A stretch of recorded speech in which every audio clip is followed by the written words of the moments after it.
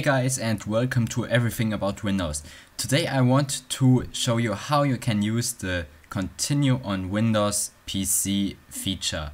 And this feature was released or introduced with the Fall Creators Update, and it's a way to continue from your mobile device, either it's Android or iOS, on your PC, your Windows desktop, laptop, Surface, or whatever you are using and Windows 10 is currently running on. So yeah, it's easy setup, and yeah, let's walk through step by step. So yeah, I'm mirroring the screen of my Galaxy S7 Edge here, and so I can show you how you have to do on what you have to do on your Android device in this case, and what you have to do on your Windows 10 device. So let's begin with what you have to do here on your Android device. So you go to the Google Play Store and you will search for an app called Microsoft Apps. So this is the name of the app we have to use. So here it is. This is how it looks. The app icon, Microsoft Apps. So this is the name of the application. You open this app, and maybe if you are running this app the first time, you have to sign in with your Microsoft account. And when you are signed in with your Microsoft account, you will see, or you will basically also see if you are not already signed in, but you will see this feature here, start on your phone and continue on your PC without missing a beat. So then you tap on Learn How, and then you will get an introduction. You click Get Started, then it will show you how to use it, that you have to you can use this feature. You go on Try It Now, then it will redirect you to the Microsoft page to try it out. But yeah, I have already signed in, but in this case, if you never have used this app, that's the point where you should be signed in. So if you are signed in, basically you are finished with the setup, because then you can go to check if your device is registered over the app. You go to the menu in your settings, to the menu Phone, where it says also link your Android and or iPhone. So let's wait that it opens up, and then it should show you that your phone is registered. So in my case, I should see later on here SMG, here it is, SMG 935F. So this is my Galaxy S7 Edge, and here you see that over the app we have installed on our Android device, our device is registered in our Microsoft account, and it show up here. I give you a tip: don't use this add a phone thing, because basically what it does, it will give you a prompt, and in there you Microsoft or Windows wants you to type in your mobile phone number, but it has nothing to do with registering your phone. So I thought it would have to do something with registering my phone, but it will just send you an SMS and with a link. When you tap on the link, it will not redirect you to the Microsoft app we have downloaded, which is the app which you need to use this feature. It will redirect you to the Microsoft launcher, because Microsoft wants to push more users to use the Microsoft launcher. But you don't have to do this step here with add a phone. That's completely useless.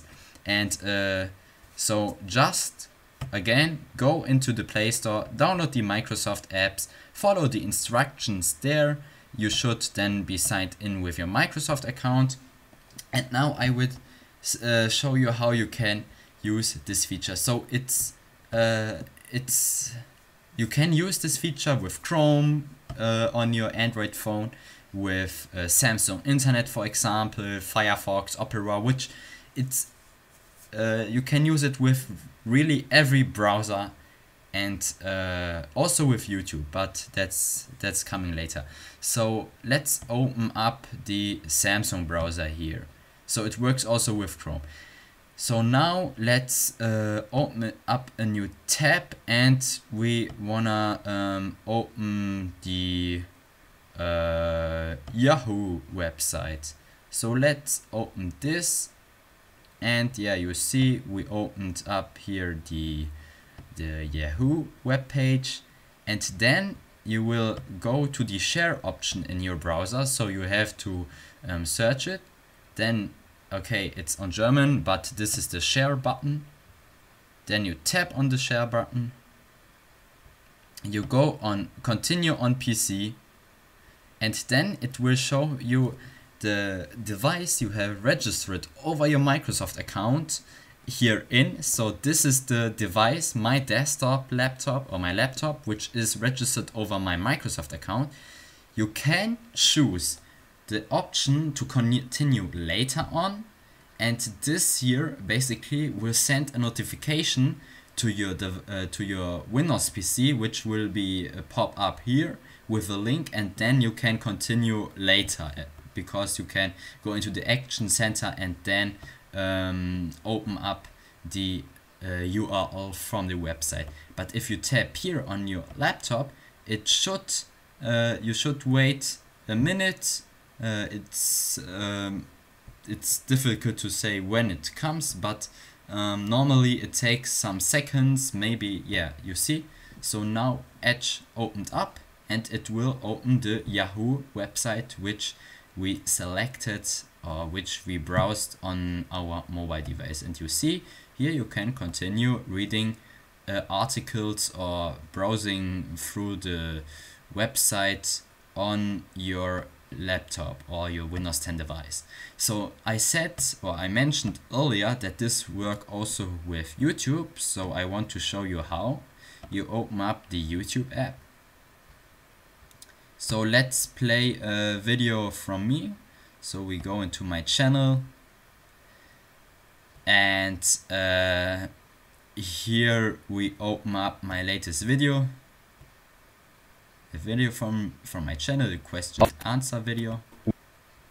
Then you go on the share button here.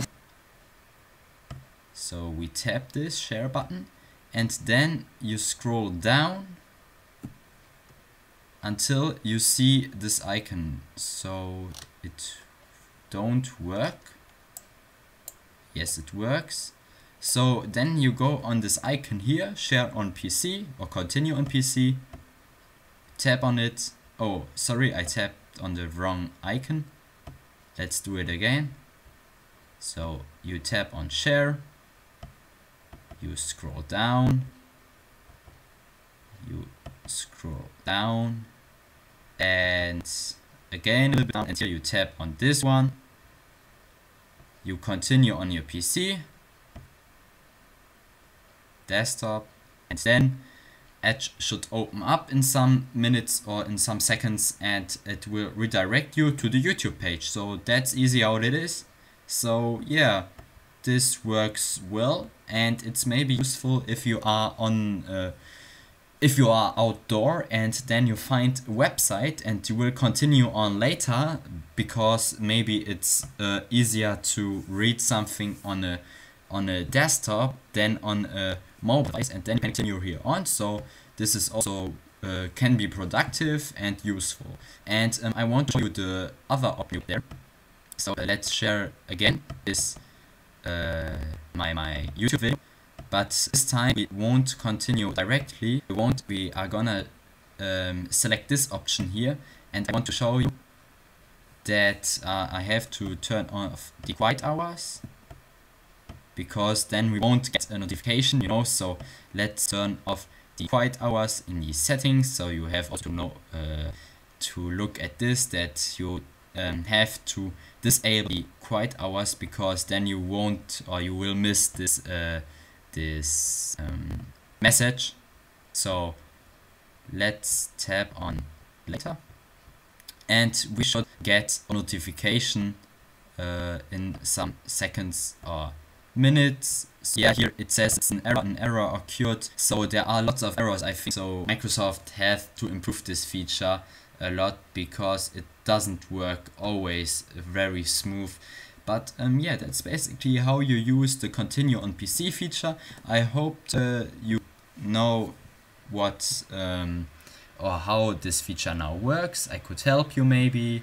So if you like this video, please give it a thumbs, subscribe to my channel. If you have any questions, please let them down below in the comments, and maybe your question will go or come in the next questions and answer videos. Sorry for my spelling, but it's late and it was a long day.